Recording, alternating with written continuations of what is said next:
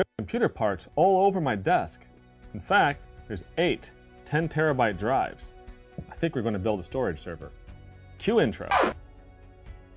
Alright, I don't have one of those cool intros yet. I haven't bothered to make one. But let's get right into the meat of this. This is vertical scale media. And normally on this channel I am producing film, video content, narratives, commercials, anything in the creative arts with a camera. However, all that stuff takes up space. Today I'm going to show some of my IT roots here and talk about how to build your own storage server rather inexpensive. Everything on the table here you see is less than $3,000. And that is as of September 16th, 2020. Prices in computer stuff always fall, so you can be able to get the stuff even cheaper later on. However though, we are going to have a storage server with 8 10 terabyte drives in here, providing about 60 terabytes of space usable when we're all done with this. Now if you do the math on there and you see that we have 8 times 10, that does not equal 60. We're going to lose 2 drives to parity. And that's so we can withstand a drive failure and not lose all of our data. But let's get out of the technical here and let's jump into some of the nitty-gritty on this. I've been working with Linux since 1993 and professionally for over 20 years. We're going to build this system in 2 different configurations, and I'm going to have the video indexed so you can jump ahead if you want to. We're going to go through the server build here, why I chose some of this stuff. Then we're going to talk about doing this with an awesome package called FreeNAS, Free Network Attached Storage. That is probably the closest thing you can get with more power than a Synology or a QNAP or one of the other many new drive enclosures you can just slap on your desk and have a lot of storage available on your network very quickly. Those are great devices if you just want to plug it in and go and not have to worry about too much. If you want to tinker a little bit more and get some more flexibility on what you can do, especially when you start getting the large capacity like this, even less cost, FreeNAS is a great solution. Personally, being a Linux guy, I'm not going to run FreeNAS. This system will get reloaded with CentOS 8, and I'm going to show how to do that as well and get that configured. There's a couple more configuration things that we can do with that to take advantage of these M2 PCIe devices I have here that we can't do with the FreeNAS package just because of the way everything's structured. For me, that's how I'm going to run it. But I'm going to show both. I'm going to show how to do it with FreeNAS, and I'm going to show how to do this with Linux. Specifically, we're going to do this with CentOS 8. But any modern Linux that can run the ZFS package on it should be capable of doing what we're going to show today. The reason I chose some of this hardware, let's go through this here. Everything like I said is less than $3,000 at the time I purchased here. We have a chassis that I got that not only has good amount of airflow through it, but it actually has 8 3.5-inch drive bays built right into it. So we don't have to worry about doing adapters for 5.25-inch drives. Everything's right here that we're going to need for the hard drives. I picked up 2 M2 PCIe devices. Now the reason I did this is one, I want these drives as spinning disks to be used just for the storage array. The other reason is that one of them is going to be booting the OS and the other one is going to be cache in the FreeNAS setup. In the CentOS setup though, we're going to do it a little bit differently. We have a little bit more power and control on there, so we're actually going to split these drives up because this motherboard, and the reason I chose this board is that it can support 2 of these at one time. We're going to split it up so that the OS is definitely on one, but we're going to do a mirror ZIL or slog on it, which is essentially a write cache, but don't confuse it with a traditional write cache. It's only for specific synchronous operations. So we're going to do the ZIL on these as a mirror. You want to have that protected. You don't want to have it as a single drive. But that doesn't have to be very big, and as you can see, these are 512 gig drives. Or was it 512? 500 gig drives, close enough. We're also going to use the remaining space on this as read cache. So that can definitely help out in performance too, depending on what you're doing and what you're working on. Having all this available on solid state drives will be very fast. Memory was actually pretty cheap, so I did 32 gig rather than 16, just because it wasn't that much of a cost difference, and file systems will take advantage of this as well for caching. I will also be running some virtual machines in my setup on this for other devices that I want to do, being a computer guy, so that memory comes in handy for that. Best bang for the buck as far as performance and cost is the AMD 2600.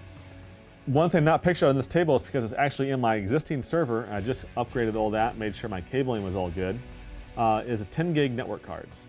So we're going to have a pair of 10 gig PCIe network cards.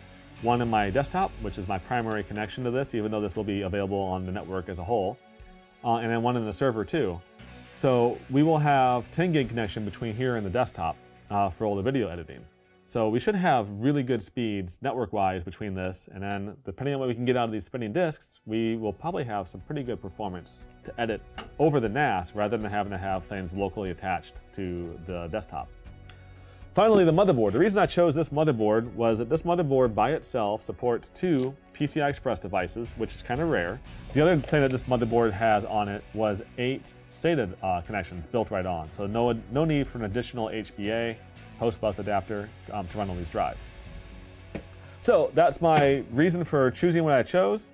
I'm also recycling a power supply I have, but even with having to buy like the 1X PCI Express video card and buying a power supply, you still come in right around $3K for this entire setup, and that is including the 2 network cards to put here and into the server, or sorry, into your desktop to get 10 gig connections between everything. So let's get putting this together, and then I will do the FreeNAS one first, demo how to do that, show the configurations, how to get that all up and attached. And then I will also show the CentOS 8 installation. Now obviously these are going to be pretty basic setups for how to get this done. I'm not going to go into all the intricate details of how I would do all my setup and tuning. It's just to get you up and running and get you up running quickly. Definitely look at the documentation for either direction you go. If you have no idea about Linux, don't do that option. Do the FreeNAS option. That is the easiest way for sure to get up and running on a stable, reliable platform. But let's jump in.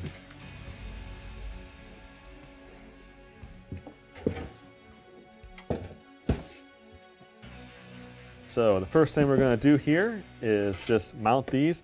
What I liked about this caddy here, let me check my overhead. Yep. What I liked about this caddy here was that it's toolless. You just kind of pry the edges apart a little bit. There's little pins that line up where the screw holes normally would go, and they're on little rubber mounts, which is kind of cool.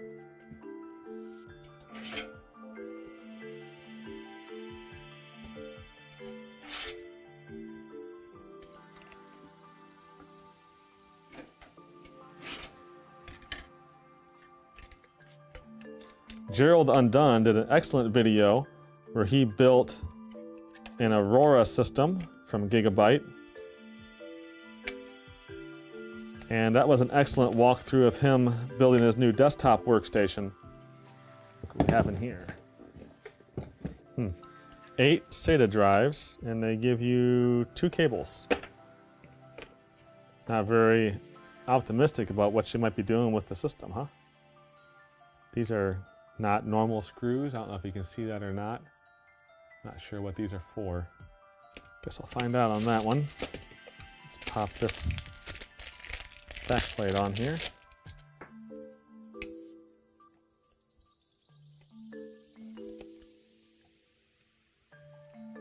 Oh, that's what those screws are for. I think those are for the M2 device.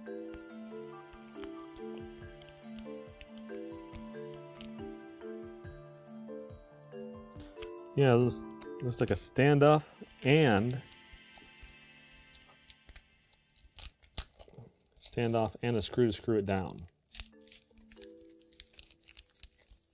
Problem with this though is that this is not a standard Phillips number 2. So, be right back. Take this back out.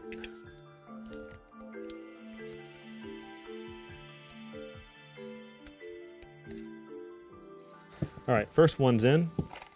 Now the next one. For some reason, that one has a heatsink. All right, this one on the back of it here has removed this sticky stuff. All right, that's a snug fit there. It is right up against that PCI 1X slot. And 1B. Guess we'll find out when we turn it on if that was correct.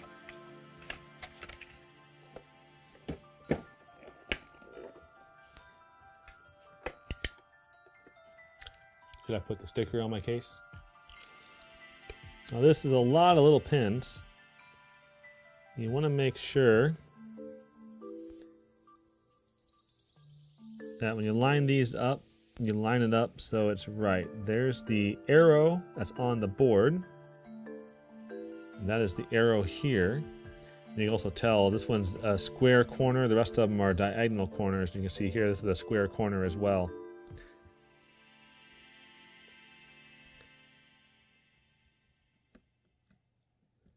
True story. When I was very young, I was at a computer store working in the back room. We had this lady that came in and was applying to be one of our techs. She couldn't figure out how to get that CPU in there. It just wouldn't line up. So she actually did this. She's like, anyone looking? Wham! Smacked it in there. Well, the boss saw it, and when it came time for lunch, he told her not to come back. So they do line up, and there's a reason that they fit in there a certain way. So that's in there. Let's put the fan on. This one does not require these little brackets to be there. So we're going to take those brackets off.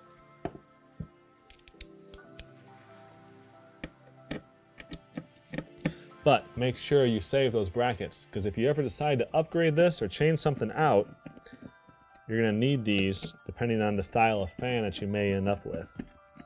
Depending on the style of the motherboard, the back side of this that these things thread into may actually just be loose, and it requires the tension of the screws to actually hold that on. So I would advise just to leave the board alone, not to pick it up because that might pop, and then just screw this in there. I like to, now these are actually, it's too fat of a screwdriver. You know, thinner shaft to get down into this. I like to go corner to corner, and it's a little bit of the time so we get equal pressure on the CPU. Okay, that one's tight. That one's tight.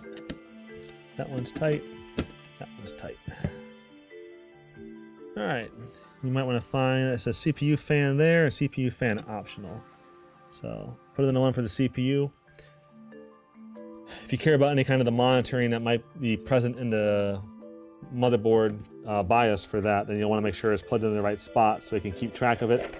And also cycle the fan if you use intelligent fan functions in there. Make sure you can cycle that properly too. Time to put the board in the case. All right, I could do a visual here. We have 1 screw, 2 screw. There is not one up here, it needs one. Those 2 are present, and there's a 3rd one it can use. And those 2 are present, also a 3rd one it can use. So there are 1, 2, 3, 4, 5, 6, 7, 8, 9 holes on this one. 1, 2, 3, 4, 5, 6. I'd like to make sure there's no other standoffs that I might be missing, because you really don't want to have your motherboard ground out and then you ruin your motherboard. Ooh, zip ties. Second only to duct tape and holding everything together. Yep, there's a standoff. There's a standoff. Should be one more standoff. There it is. Bare minimum of standoffs. They didn't give you a whole lot extra here. Time for motherboard insertion.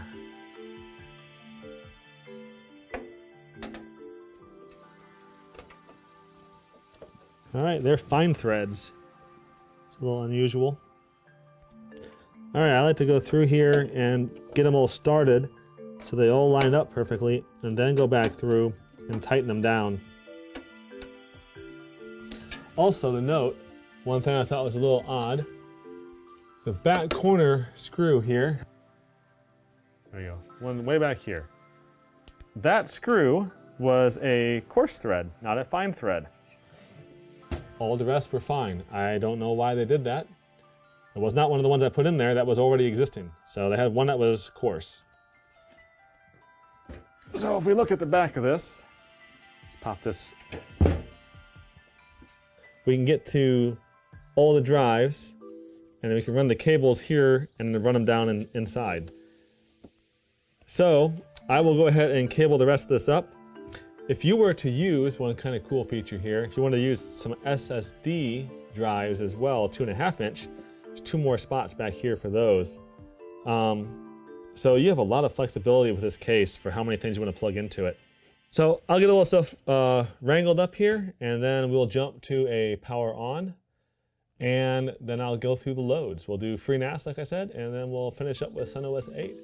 Thanks for sticking with us so far, and stay tuned. I'm going to call it quits for the night, though, because it's going to take a little while to do the rest of this, and I'll just film tomorrow. So you'll see like 2 seconds pass. For me, it'll be 22 hours or so.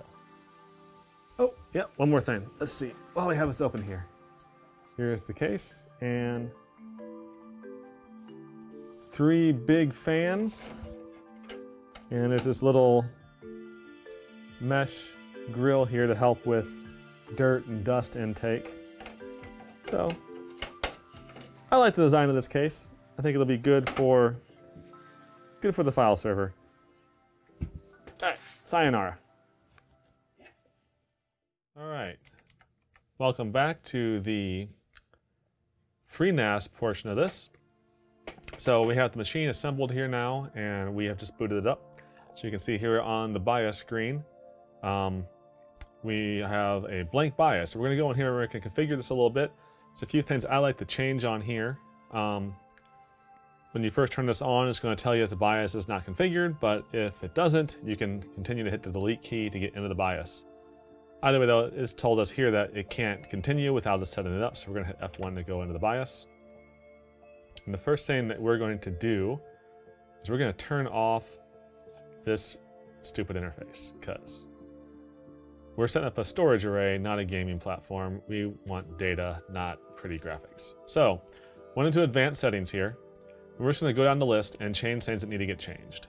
The time there looks like it's in UTC time, which is correct.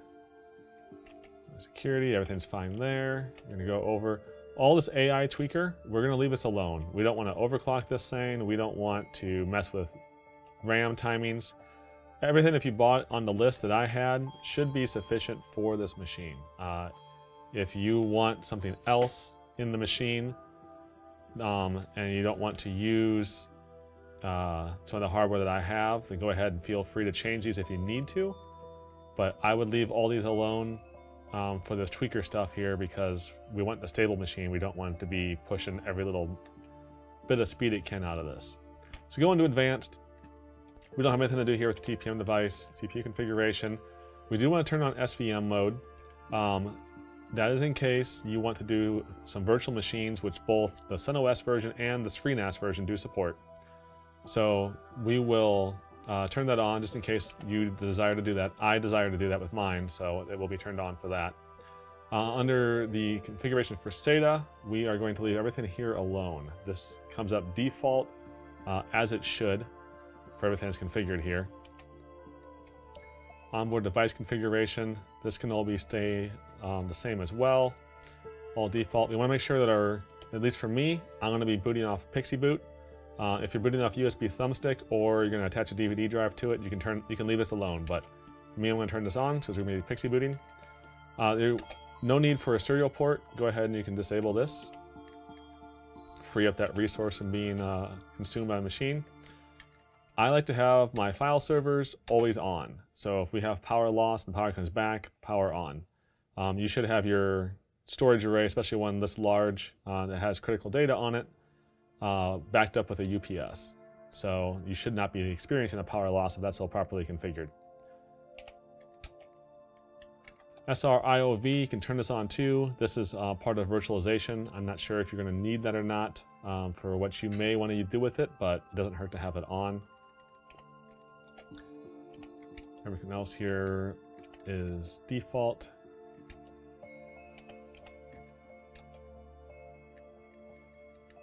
This is all timing as well. That's all going to be default. This is the monitor for the fans. You can have an alert on fans if you want to have things check for speed. This particular system really only has a CPU and the motherboard fan. There's not much else it can actually control because those fans are actually 5-volt fans and 12-volt fans off of the actual power supply rails, not off their motherboard headers. We go into boot configuration. I turn off fast boot. I want to go ahead and do an actual mem test, at least a quick one. I don't care about this logo again. Again, we are setting up a server here, not a gaming machine.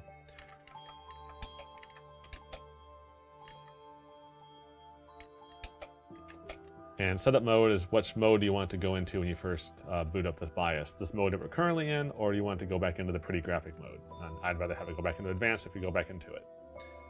Also to note, I have the USB stick plugged in currently as I'm going through this here. And there's a reason for that. We need to make sure that we can boot off that device. So see here, boot options. We're going to do this General UDisk 5.0. That is my USB stick. Yours might be called something different, but that should be the first one to boot off of for the FreeNAS installation if you follow the FreeNAS's guide and put it on a USB stick. That is the easiest in my opinion, so you should probably go ahead and follow suit with that as well. So now we wait. All right, so it sees everything there as it should. It should boot up on the USB stick here. Yep, it is. So it's going to ask us, what do you want to do? We want to install FreeNAS. So hit 1. And through the power of editing, you don't have to wait for all this. I'll be fast forwarding through some of it here. All right, we're going to install and upgrade. So hit enter. We're only going to select one of the NVMe devices here. Now this is one of the things that you have a little bit more flexibility with when you do it with CentOS or any other type of Linux that you can do by hand for a ZFS file system. But here using FreeNAS, it's a little less flexible. So we're going to just choose one of these devices and we hit OK. We're going to perform a fresh install. We're going to format the boot device. Yes, and we're going to give it a password test. And we are going to boot via BIOS. We have no need to boot with UEFI with this hardware. In fact, I can't boot with UEFI with the video card that I have selected out of my old stock of video cards that I had laying around. But there's no benefit to booting UEFI with this. So if you can boot via BIOS, boot via BIOS. You may only have one option available depending on what other hardware you may have inside the system. A different video card may affect that. We don't need a swap. All right, and now we wait for it to copy the configuration onto the drive.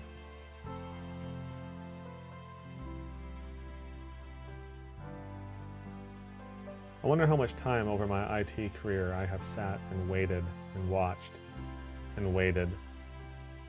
Oftentimes to be let down when something didn't work right and have to start the whole process again.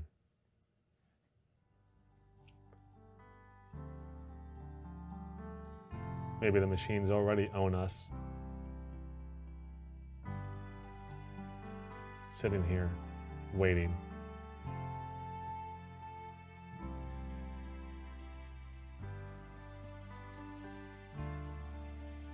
That's a lot better than my first time installing Slackware back in '93. I had the X video system back then too, X GUI. Not X free, but X. And that was not fun to set up. Hey, we're successful. So hit enter, and then we can reboot and pull off that USB stick.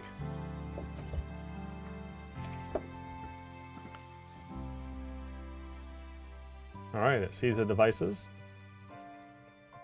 USB is missing now. Again, if you don't have Pixie turned on, you won't see these messages, but if you do, you can hit escape unless you want to boot Pixie for some reason. But we want to boot off that NVMe we just installed onto.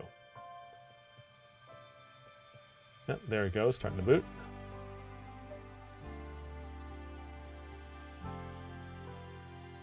And we want to boot FreeNAS. Go ahead and hit enter. Or the number 1. 2 roads that lead to the same place.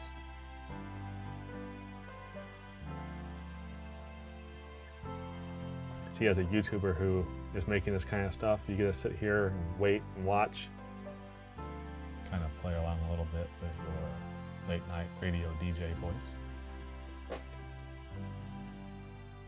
Something to keep yourself entertained while you're waiting Could watch that Gerald Undone review of his Aorus system that he built. I do have multiple monitors. Alright, this is a lie. This is not going to take a long time. It may have, if you would have installed this on like a Pentium 2.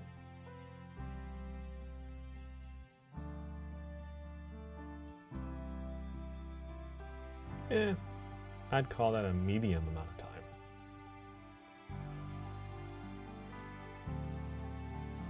Alright, so the first time around here, it'll pause for a little bit and wait to bring up the 10 gig link, which is the IX0. It's looking for a DHCP address on that link, and in my configuration, it is plugged directly into my desktop editing machine. My desktop is not running a DHCP server, so it'll eventually time out with that.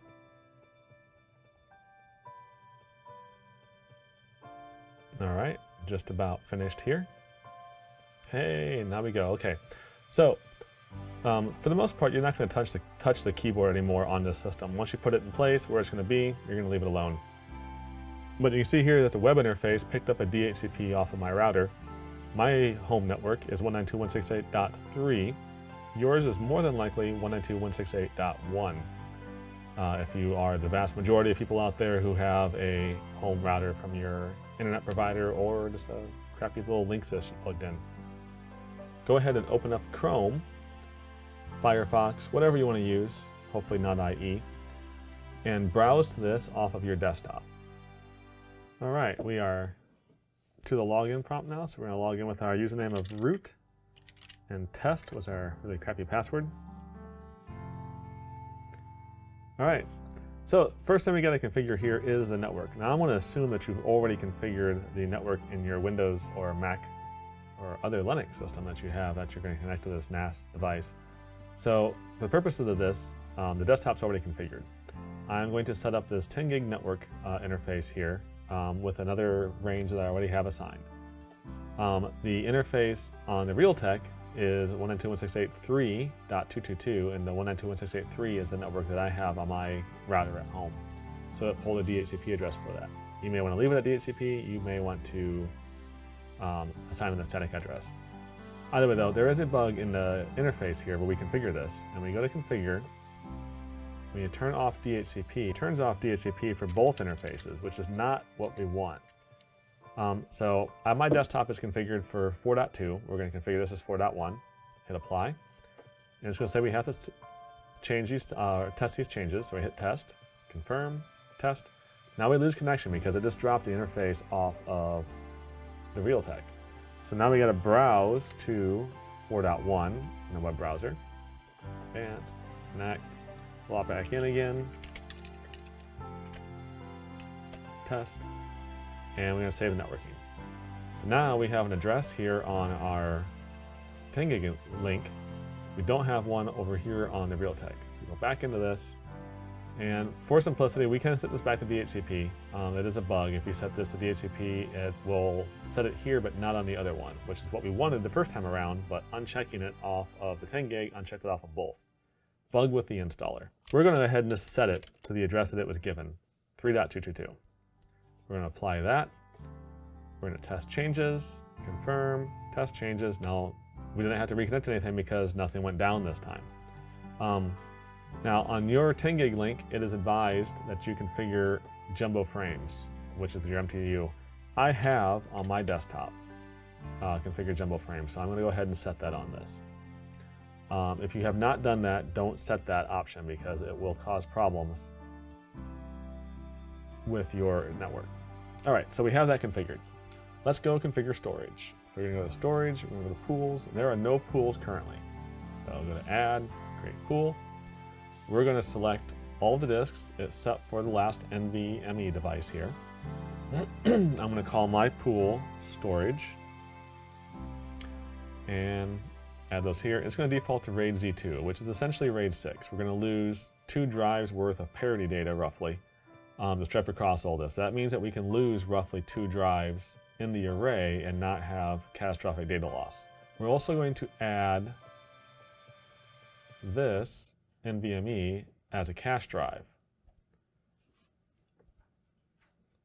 So now we have a RAID Z2, which is these drives, and we have one cache drive. And we're going to go ahead and create, confirm, create pool. All right, so we have one storage volume here, a data set, roughly 50 terabytes of space, which is kind of a bummer that it is slimmed down like that when we have 80 terabytes of space in this thing. But that is what happens after you format it and after you lose 2 drives to parity. So let's go to edit options here. You can see it's storage, LZ4. Everything looks good. LZ4 is recommended for performance reasons. And it does save some space as well on rare instances, but doesn't really hurt your processor at all. So definitely turn that on, or leave that alone, I should say. We're going to add a data set now. And we're going to call this one homes for the home directories. Actually, we're going to call it home directories. We're going to save this. And then we're also going to add another data set. And I want to call this one vol1. It is advised that you don't share the root because you can't change ACL permissions on the root. But adding a subvolume off of the root, which our root is storage, allows us to actually set ACLs and give users access to this for Samba, NFS, or other things like that easily through FreeNAS. So those are all set. So now we are going to go to accounts, users, and we're going to create a new user. And we're going to create Bob. And Bob has the dumbest password in the world. It is test, similar to our root user. We're going to say his home directory is in home. And he has a Microsoft account. This will allow him to actually share from a Windows PC. So we have that all set up. Everything looks good. Hit save. So Bob has a home directory now. Now we can go to sharing and go to Windows shares. And we're going to add a share. And we are going to share vol1. Hit save. It's going to ask if you want to enable this service. Yes, I do. Samba has been enabled. Do you want to configure the ACL now? Yes, we want to enable that. And it asks that twice. I don't know why. It thinks it has to ask that again. We're going to configure ACL. I don't like how it changes that. Add Bob, open, add ACL. User, and the user is Bob. Permission is full control. Save. There's our vol1. I'm going to map the network drive, and you can choose reconnect at login. Let's do it as Z. Finish. There is the Z folder, and if you go to this PC, see there is Z, 50 terabytes free. And for fun, I am going to grab some stuff to copy over there.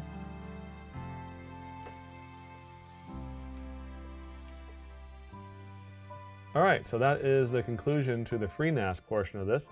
There's a lot of other options in FreeNAS. There's a lot of things to configure in there, but this is the nitty-gritty to get this hardware up and running with FreeNAS and have local storage available to your desktop at 10 gig and to your network at large over your other 1 gig link. So the next part is doing this with CentOS. Welcome to the CentOS portion of configuring your new network attached storage device. This tutorial here, I am pixie booting this off the network. More than likely though, you'll probably be installing from USB or DVD.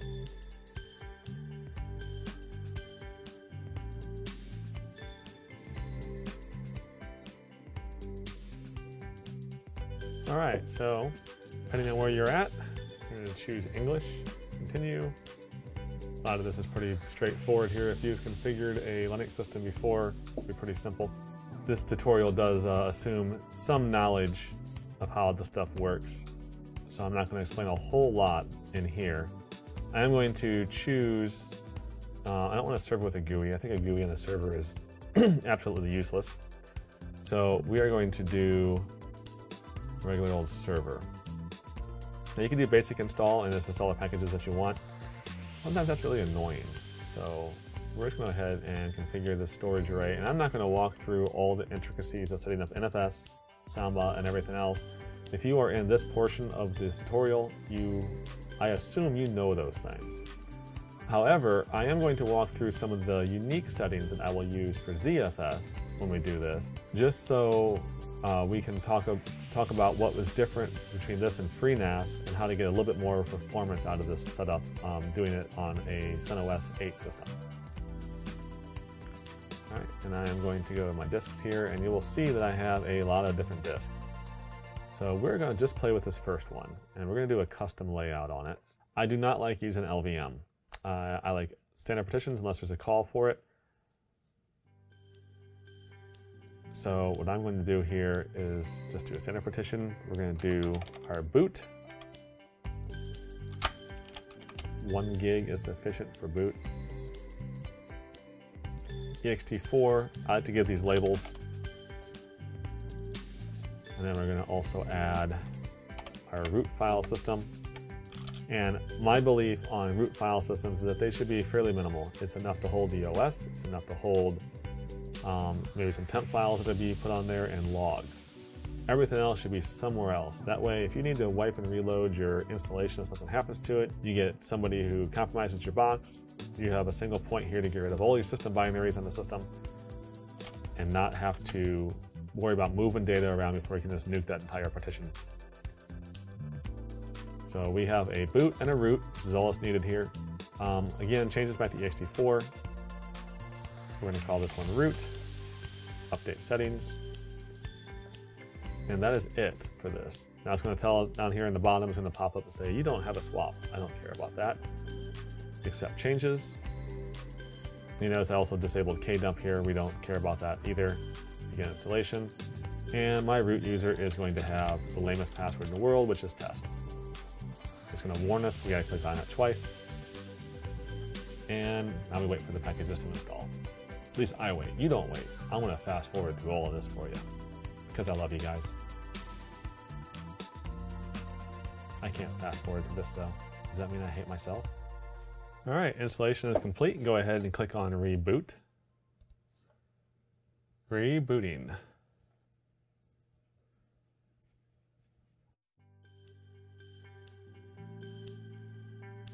All right, so here's my system that's all booted up. I'm gonna log in. All right, we've logged in. So now we get to have the fun. You can see our 2 partitions we made here before. So we're gonna make a part, make 2 more of them here. We're gonna do a primary. Doesn't matter what file system type. We're gonna start this at the end of the other one, so 22.5 gig. And we're gonna have this end at approximately 15 gig ahead of this, 37.5 gig. So we got 15 gig partition. Then we're going to do make part, primary. This one's going to start at 37.5 gig and we're going to make it 100%. So those are 2 partitions there. And we're going to do the same thing to the other NVMe. However, as you'll know here, we're going to make the label MS-DOS, so it is the same as the other one.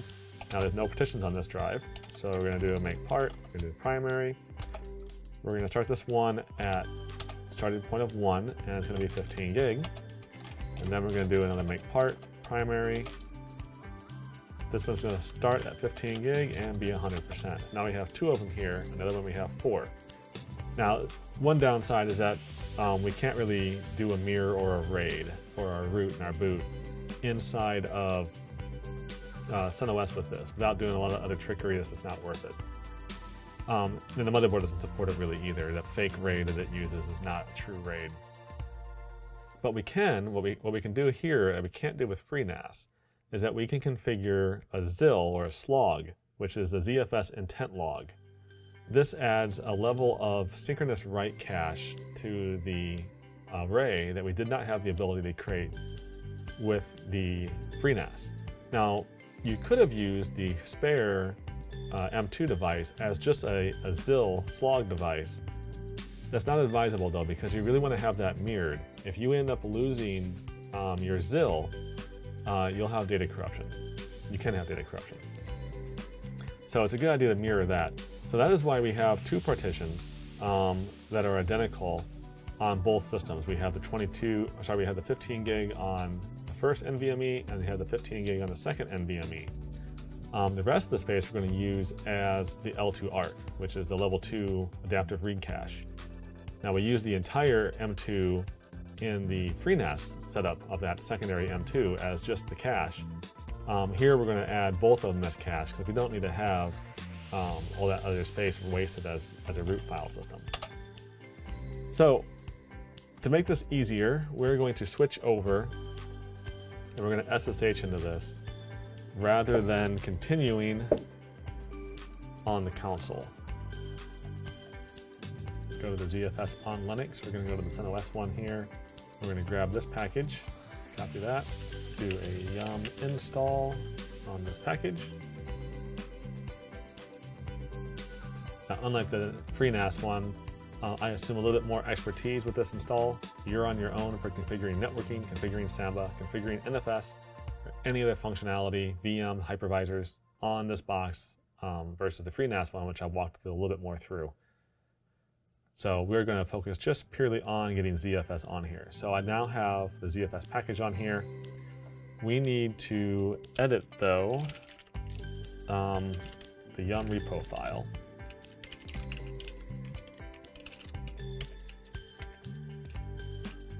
All right, so there's a new one here called repo.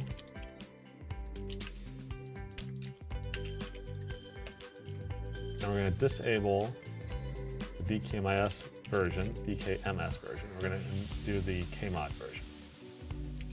This is recommended per the docs on the OpenZFS project. As you can see here, it talks about turning on the KABI module rather than DKMS. So now we can just do a yum install ZFS. Yes. All right, mod probe ZFS, get the module going. All right, ZFS status, oops, all right, zpool status, no pools available. So one thing that I would advise you to do, this is also in the documentation as well, is rather than using SDA, SDB, SDC, which can change, better to use the WWN, which is the worldwide name, which is a unique global identifier for the device. So we're going to use that when we create our zpool instead.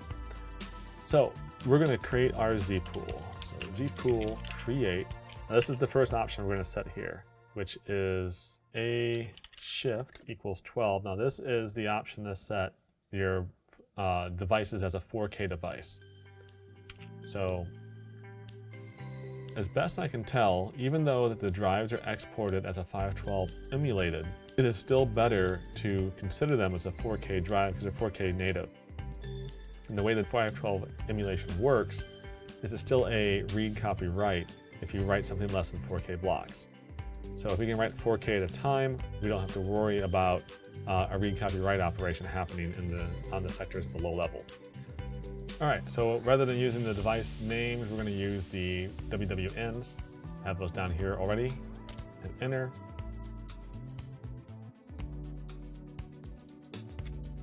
And we need to force creation on this.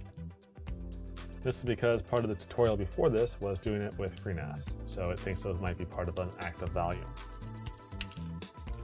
So now if we do zpool status, there is our RAID Z2 device. And if we do zpool list, we'll see that we have 72 terabytes of raw space. Those drives were slightly more than 9 terabytes. It's a shame that they do the storage like this now. 10 terabyte drive, but it used to be 1024 was a byte. Now it's 1000 even as a byte. So it actually shaves off quite a bit of storage. So those 10 terabyte drives end up being something more than 9. Got 8 of them in there. 8 times 9 is 72. And then we're going to lose a surprising amount of storage to parity.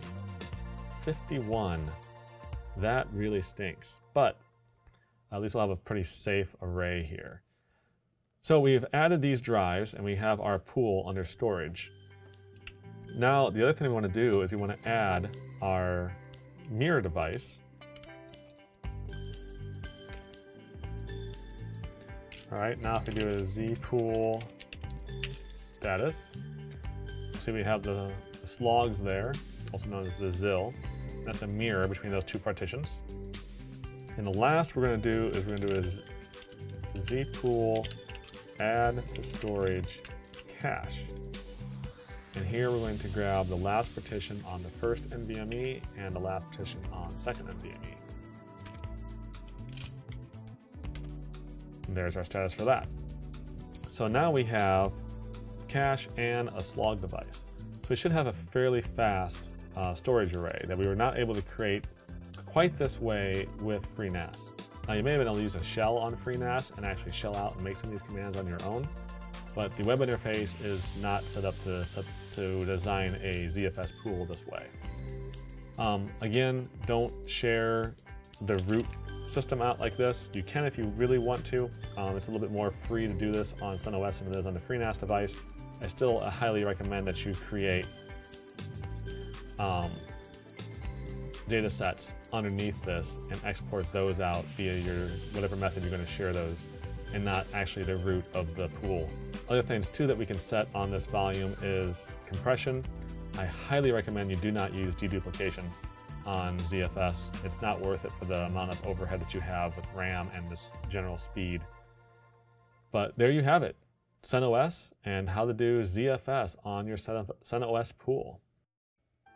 So thank you for sticking with me on this build of this very large and inexpensive network attached storage. 10 gigabit network interface back to the desktop. And at the end of it, roughly 50 terabytes of usable redundant parity data. So that is hard to shake a big stick at. I don't have any sticks in my YouTube area here, but I'd shake it if I had one. But this build is not official until we apply the sticker. So, sticker has been peeled. Let's see how not square I can get this to line up down here at the bottom.